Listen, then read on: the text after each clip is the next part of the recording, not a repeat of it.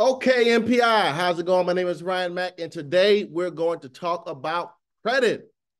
Credit is one of those very important topics, and I really want to make sure that you can understand exactly how important it is.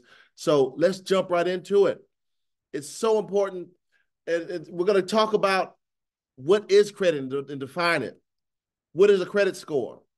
We're going to explain what a good credit score is, the 5 elements of a credit score and how each is calculated, the purpose of a credit report and how one should use a credit report, and explain how to order a copy of your credit report. So important.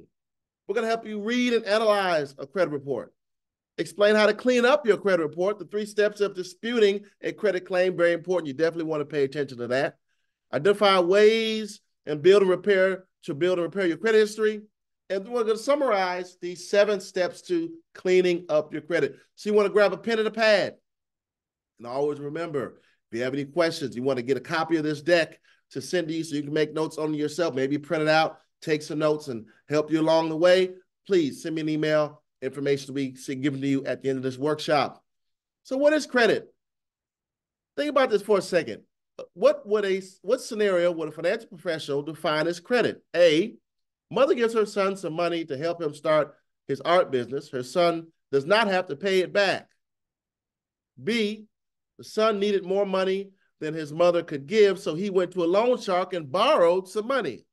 C, the father gives the son recognition for starting his business. D, the names that scroll at the end of a television show.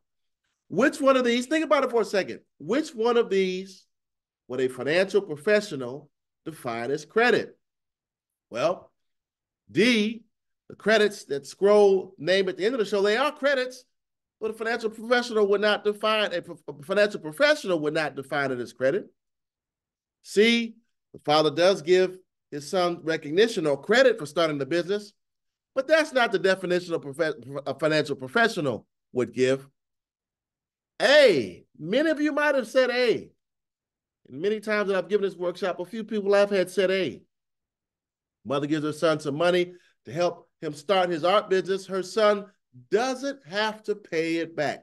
That piece right there alone makes it not A, because that is not a loan. A loan is something you have to pay back. And the mother says you don't have to pay it back. Therefore, that's not A. So the answer is B. The son needed more money than his mother could give, so he went to a loan shark. They provide some high interest rates. Hopefully you're not using loan sharks, and borrowed some money. So the answer is B. Credit is the ability of a customer to obtain goods or services before payment based upon the trust. That's a magic word, folks. Trust. I'm going to give you some money, and I'm going to trust that you pay it back to me. Now, if your trust is in question, then I might not give you that money at all. Or if your trust is questionable and you are perceived as a risk, I might have to charge you in higher interest rate based upon the lesser amount of trust. So as my trust in you gets lower and lower, the interest rate that I'm going to charge on a loan to you gets higher and higher. But if I really trust you, and boy, that doggone, you've got good credit, you've got a good history of paying loans back, then you know what? The interest rate's going to be lower and lower. The more I trust you, the lower I charge you to let you borrow my money. Based upon the trust, a payment will be made in the future, often called a loan, a promise to pay back money with borrowed interest. Remember, interest and trust are negatively correlated. The more I trust you, the less interest I charge you. The less I trust you, the more interest I'm going to charge you. So we have to establish trust. And we're going to talk about how, the rest of this workshop, how to establish that trust to make sure you can save some money. Because remember, in the course, we always talk about, and hopefully you signed up for the course, interest in versus interest out. It's a key wealth building principle, meaning interest in you want to maximize. That's on savings. You want to maximize the amount of money you're earning on savings versus interest out. You want to minimize the amount of interest you're paying on debt. So interest in maximized, interest out minimized helps you build wealth faster. So when we're talking about interest, it's imperative for you to want to build trust and establish yourself as someone that's trustworthy. That's going to make you pay less interest and help you build wealth faster. It's all about building wealth, folks. Gentrification is a big word. It's often thrown around a lot. Gentrification essentially means individuals moving into a community of higher income earning ability. They move in, they might demand better goods, services. They demand for that the community. The community begins to increase in value. So as the community increases in value, individuals in that community that are renting, as the rent goes up, they can no longer afford that rent. They might be displaced. So incomes with higher income, people with higher income move into a community. Individuals with lower income can no longer afford to become priced out of that community. They have to move. Where I lived in Brooklyn, I was a cause of gentrification. Here I am, a stock trader, earning a good bit of money, earning a very nice salary, moving into a community, into an urban community in Brooklyn. And that community, my income was definitely higher than most in that community. So more people like myself moved into that community. Those who lived there, as the rent started to go up, my apartment, when I moved into Brooklyn in 2000 was $1,200 for a 3-bedroom apartment. I don't live there any longer, but that same apartment is now going for $2,500. That was 2000. The time of recording this is 2024. So that rent has more than doubled over the years. That's gentrification. With people who live there, lower income can no longer afford. Now, I say all that to say, how do we prevent this?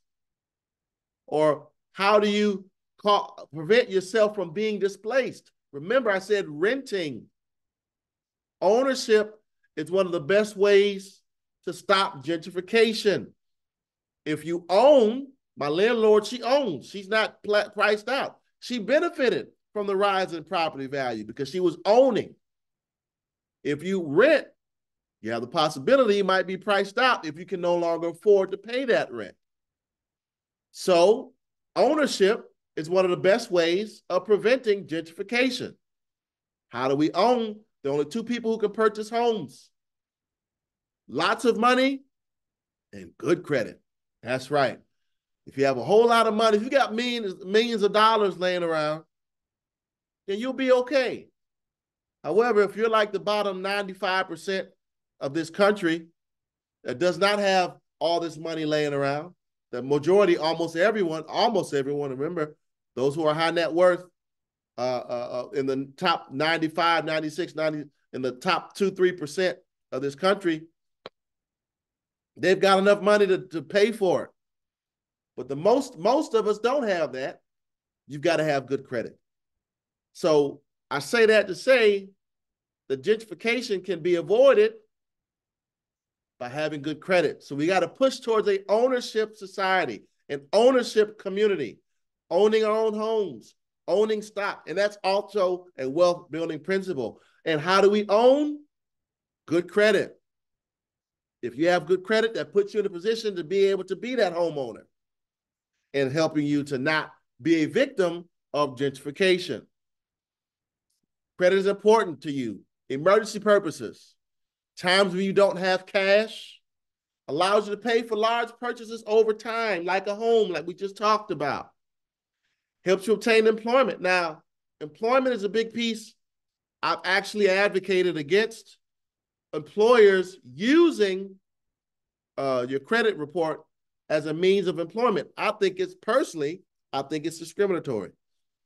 But as of right now, they can still use your credit report to see if they can assess you to see if you are trustworthy enough to even get hired for a job.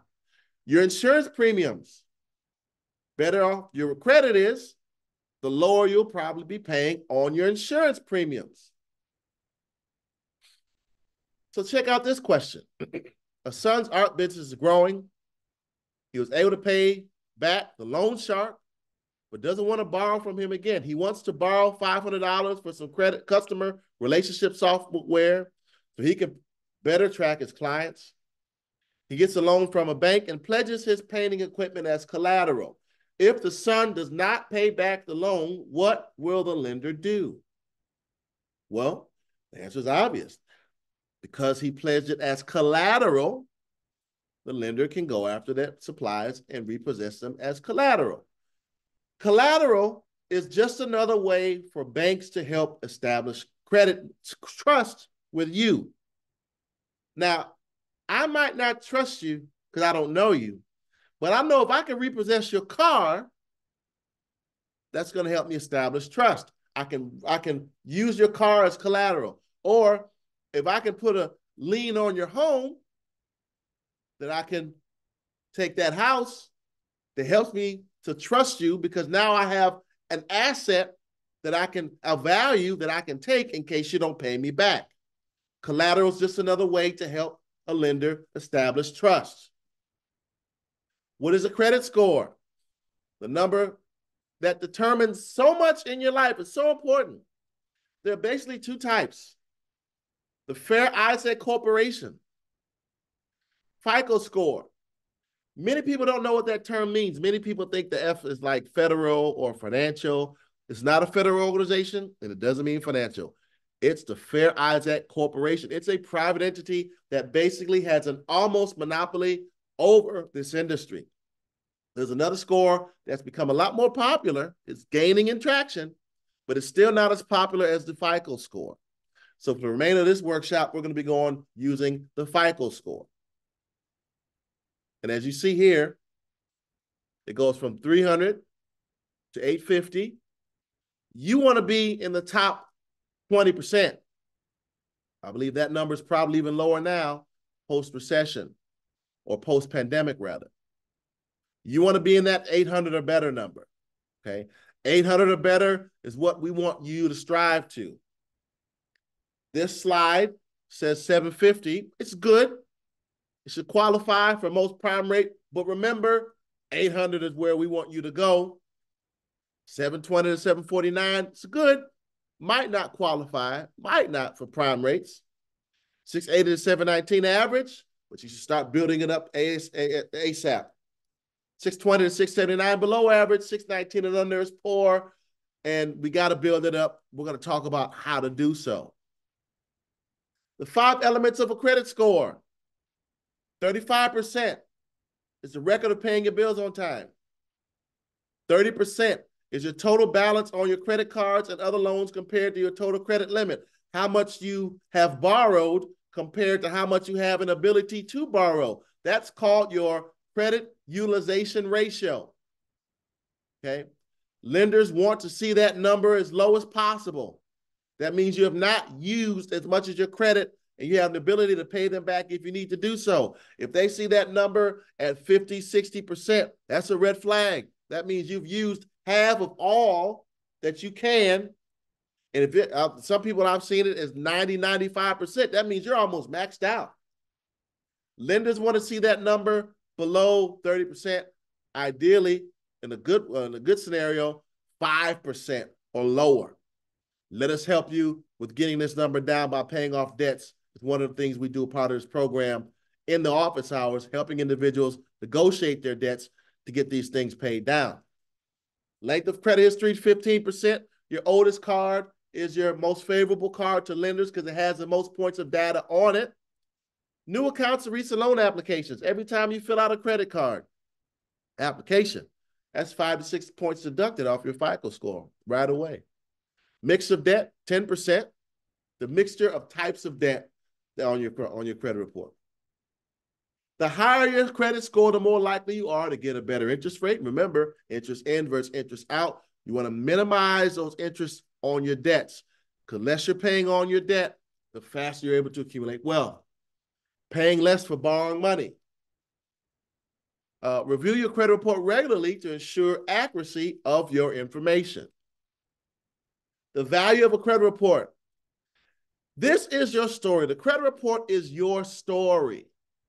And I urge individuals to look at that credit report frequently. As of right now, they still allow you at annualcreditreport.com, a site we'll go over later. You can get a free copy of a credit report once per week. I urge you to use that. Use that resource frequently to check it out. It tells your story. It shows who you are, how much debt you have, whether you've made payments on time, whether there's negative information about you in the public records. It shows this information. It tells your story. Make sure you can control your story. You can actually write in credit reports reasons. Let's just say you were late on a payment for a bill for a considerable amount of time. You know, during that time you were ill, or you were in the hospital, or you're just coming home from prison. You know, you can write that in the reasoning. So as you're going to remember, mortgages, when you go to buy that home, that mortgage lender, they're going to be looking at your credit report. And so if they see an item that's on there with no explanation, they might not give you that loan. But if they see, you know what, outside of this one item, that's the only time that he or she was late. But wait, there's an explanation here. They were ill. They were in the prison for 3 or 4 years. You know what? Outside of that, they have a very stellar history. We're going to give them this loan. Okay? You want to be able to tell them your story. What I just told you is an actual real example where a lender looked at that rationale that someone wrote because they told their story and they got the loan to buy that brand new home. You want to tell your story. These are the national credit reporting agencies. And the way it works is this: Equifax, Experian, TransUnion. There are hundreds of local credit agencies, reporting agencies all across the country. As you pay your bill to Verizon, Verizon reports it to the local agency. Then that local agency reports it to 1, 2, or all 3 of the national credit reporting agencies. And they pull together all the information in one location through these 3 locations, rather. This is why you want to pull all 3 copies, because they might have reported it to Equifax, but did not report it to Experian and TransUnion. You want to pull all 3 copies. What's on the report, it identifies who you are, your credit history, various inquiries. There's soft pulls and hard pulls. When you apply for a credit card, that's considered a hard pull. That's why it's 5 to 6 points deducted off your FICO score, because they look at your credit to see, is this person eligible to get this credit card? They perceive that it's taking on more risk. That's called a hard pull.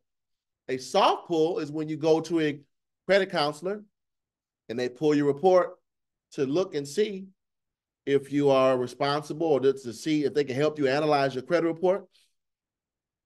That's a soft pull. That does not impact your credit score. Or if a credit card company solicits you for business, they might pull your credit report to check you out. That's also considered a soft pull, because you did not engage in that pull. That's a soft pull. It'll state it on the report that it happened, but that is not going to be impactful to your credit score.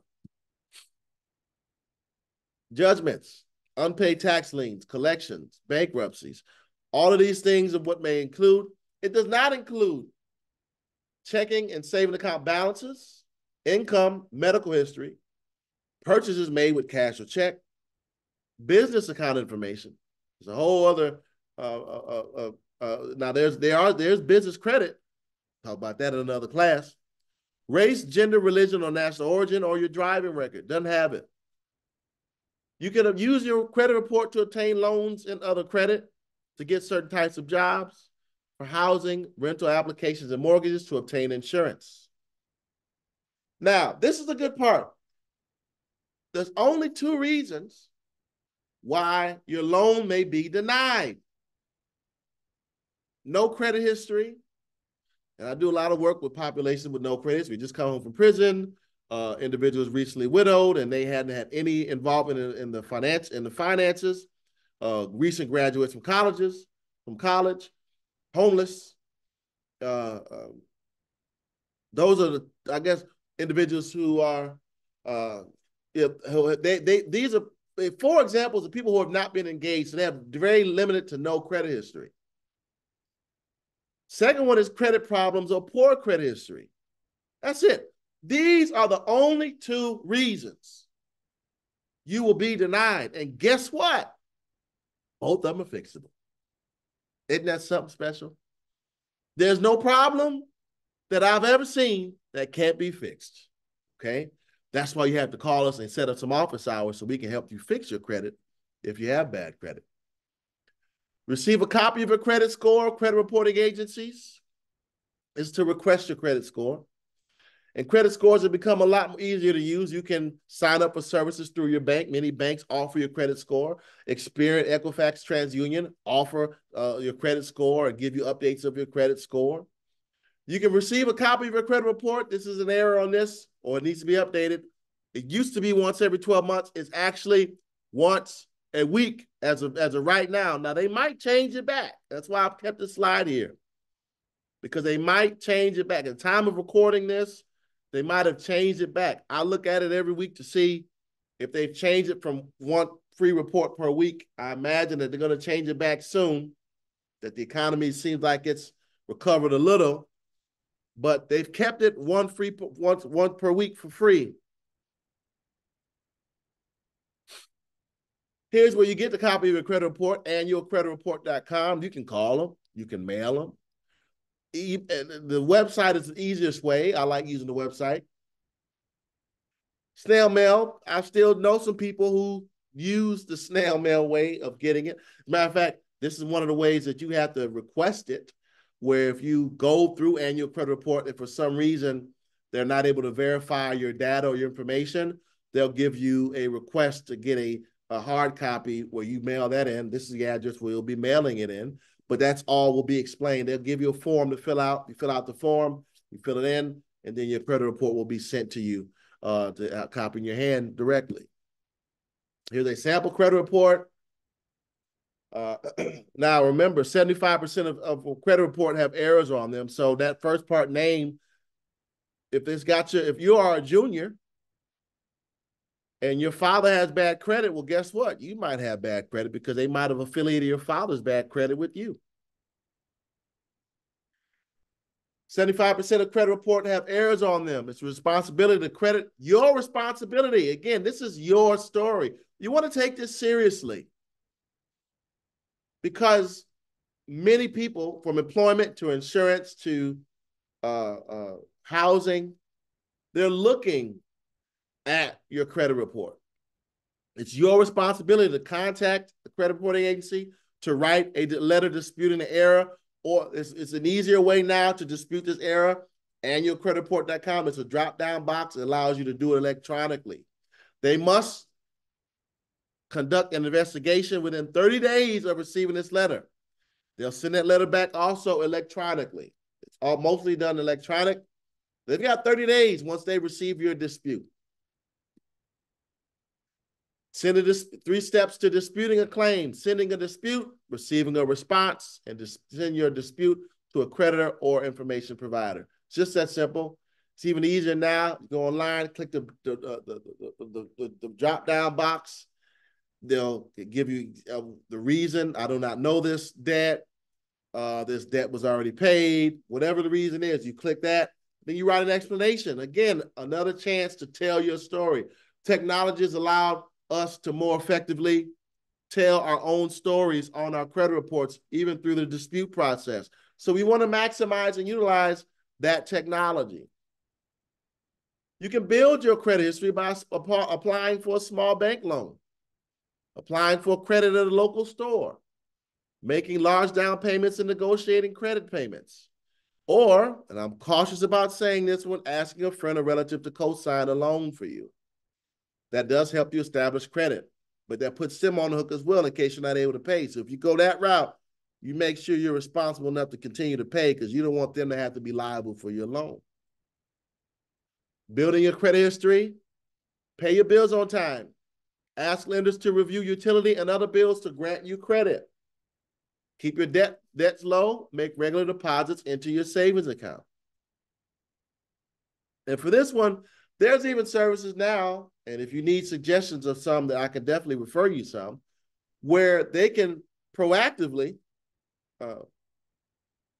allow your rent, retroactively, where you've been paying rent for so long, retroactively for the last 12 months, you can get credit for all those on-time rent payments. There's services that can do that for you. Okay, you might want to check it out. 7 steps to repaying credit. Conduct basic housekeeping of your credit report. 2, pay your bills on time. 3, pay down your debts. 4, don't cancel old accounts. 5, don't fear or pay credit counselors. You should never have to pay for a credit counselor. You're in debt, you're trying to get it paid off, paying $300 to get your credit repaired is not the responsible way to go because there's too many free services out there. If you need help or suggestions for some, give us an email or call. 6, avoid bankruptcy. 7, be patient. No one can remove accurate information from your credit report.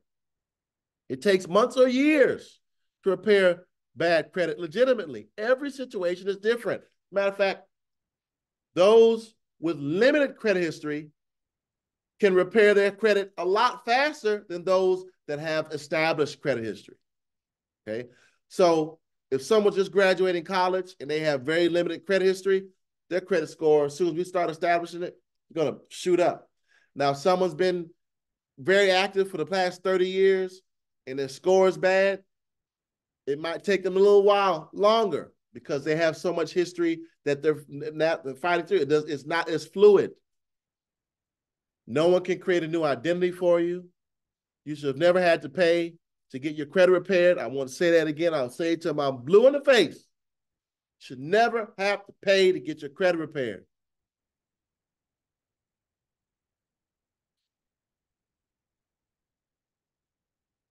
So that's a good review of your credit. I urge you, if you have any questions on this topic, this is one of the most topics where we have the most questions. If you have questions, please text or email because we want to make sure that we get your credit together. Credit is one of the strongest means or inhibitors. Bad credit is one of the biggest inhibitors of building wealth. Remember, interest in, interest out. Maximize interest on your savings. Minimize the interest on your debt. How do you, most effective way to minimize interest on your debt is not taking out debt at all. That's the most effective way, is not taking out debt if you can help it. But if you can't, if you have to take out that debt for that house or maybe that car, you want to minimize that interest. You can minimize that interest by building credit. If you have any questions, please give us a shout. We're here for you. And we want to make sure that you know.